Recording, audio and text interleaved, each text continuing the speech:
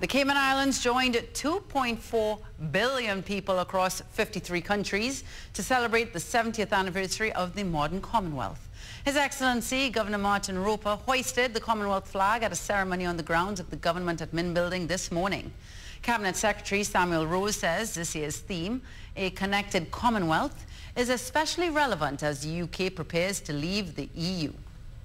They are recognizing the importance of that global connection, and so they are reaching out to the Commonwealth with Africa, Asia, of course the Caribbean, to rekindle that very strong relationship because, you know, you need friends in this world, and that's proven over time and time again.